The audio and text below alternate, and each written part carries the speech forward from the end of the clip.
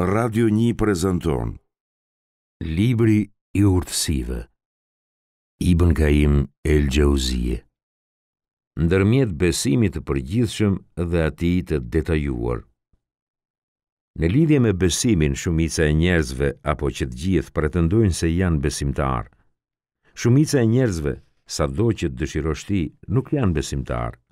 Besimi i shumicës së atyre që besojnë është i përgjithshëm, ndërsa besimi në formë të detajuar në lidhje me atë me të cilën u dërgua profeti, paqja qoftë mbi të, si njohuri, dituri, pohim, dashuri, njohje e së kundërtës, shirkut, urrejtjen e tij e tjerë, këtë e zotrojnë një pakicë këtij umeti dhe të zgjedhurit e profetit, paqja qoftë mbi të. Ky besim është besimi që kishte Ebu Bekri dhe pasuesit e tij.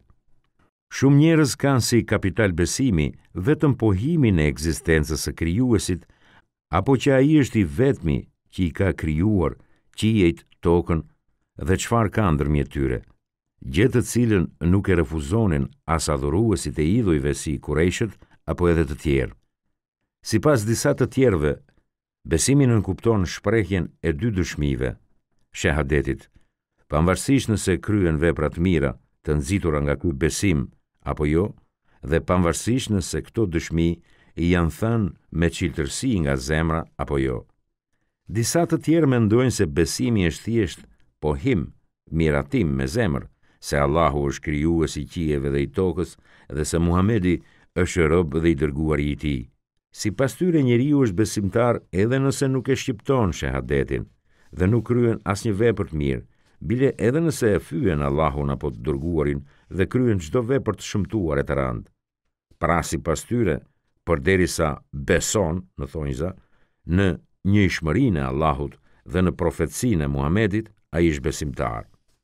Sipas disa të tjerëve, besimi nënkupton mohimin e cilësive të Allahut, si për shembull lartësimin e Allahut mbi arsh, të folurit e tij me fjalët që dëshiron, mohimin e librave, mohimin e dëgjimit, shikimit, vullnetit, fuqisë, dashurisë, urrejtjes e të tjera atribute me të cilat Allahu e ka përshkruar veten e tij, ose e ka përshkruar me to profeti i tij.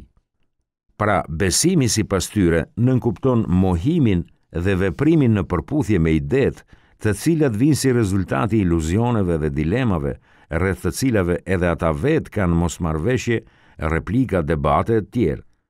Kjo palë janë tamam ashtu siç i ka përshkruar Umer ibn Hatabi dhe Imam Ahmedi. Ata kanë mospajtime rreth librit, janë kundërshtues të librit dhe që të gjithë ata bien dakord për t'ju shmangur librit. Sipas disa të tjerëve, besimi nënkupton adhurimin e Allahut sipas tekave dhe qefeve të tyre, duke mos ju përmbajtur as pak sheriatit profetit, paqja qoftë mbi të. Disa të tjerë mendojnë se besimi është ajo çfarë kanë trashëguar nga të partë të tyre, pavarësisht se çka kanë trashëguar. Besimi i këtyre ngrihet mbi dy themele. Ky është mendimi të parëve tanë dhe ajo çfarë thanë ata është e vërtetë. Disa të tjerë besimin e konceptojnë si moral i lartë, sjellje e mirë, fytyrë e qeshur, mos paragjykimi askujt dhe t'i lësh njerëzit të qetë në shkujdesjen në të cilën jetojnë.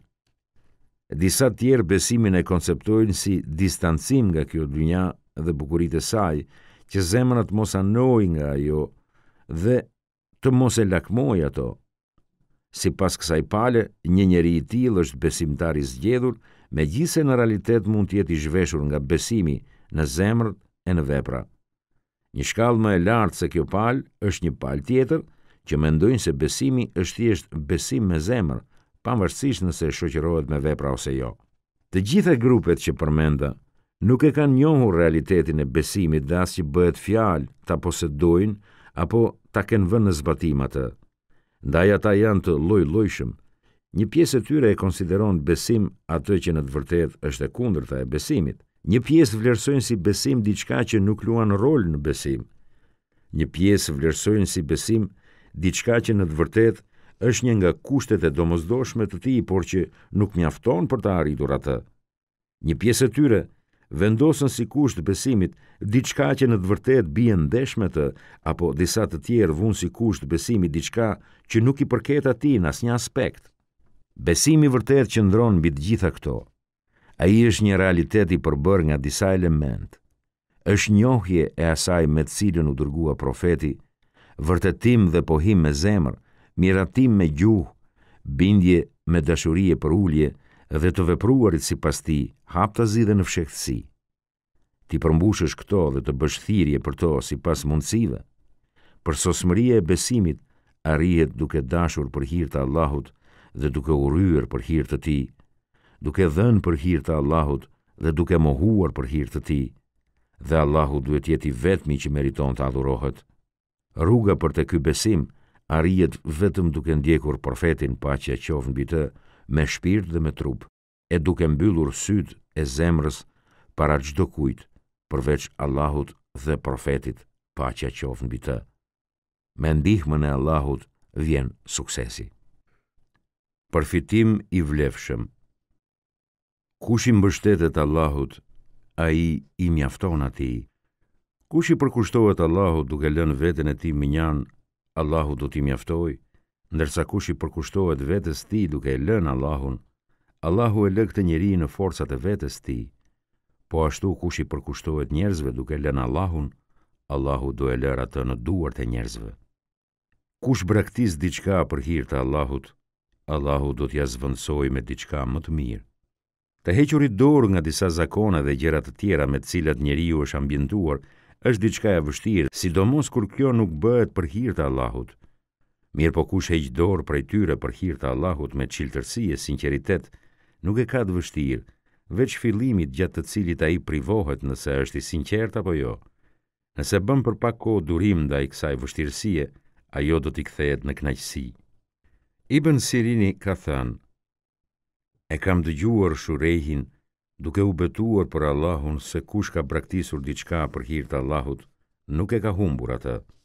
Thënia e tyre, kush braktis diçka për hir të Allahut, ai i zvendëson me diçka më të mirë, është një e vërtetë e pamohueshme. Zvendësimi dhe kompensimi është i shumëllojshëm, por gjëja më e mirë është që robi të gjejë rehati tek Allahu, të fitojë dashurinë e tij, të ripërtërijë forcat dhe gjallërinë, gëzimin dhe kënaqësitë me Zotin e tij. Dobi të ndryshme. Njeriu më budalla është ai që e humbet rrugën në fund të udhëtimit, pikërisht atëherë kur i afrohet vendbanimit. Mendjet e suksesshme shohin, vlerësojnë se feja me të cilin u dërgua profeti, paqja qoftë mbi të, është e vërteta që përputhet me arsyen dhe urtësinë, ndërsa mendjet e vulosura me dështim, ndërmjet arsyes dhe fesë, ndërmjet urtësisë dhe sheriatit, shohin përplasje. Mënyra më e shpejtë për të arritur tek Allahu është i përmbahesh sunetit në vazhdimsi, në fshehtësi dhe haptazi, të jesh vazhdimisht në shfaqjet nevojës para Allahut dhe të kesh për qëllim vetëm arritjen e kënaqësisë së tij, me fjalë dhe me vepra. Askush nuk mund t'i afrohet Allahut ndryshe veçse me këto 3 element, dhe nëse ndokush shkëputet nga ndonjëri prej tyre, shkëputet nga Allahu. Parimet mbi të cilat bazohet lumturia e robit janë 3, dhe secili prej tyre ka një të kundërt. Kush humbet ndonjë nga këto parime, do t'i ndodhe kundërta e tij.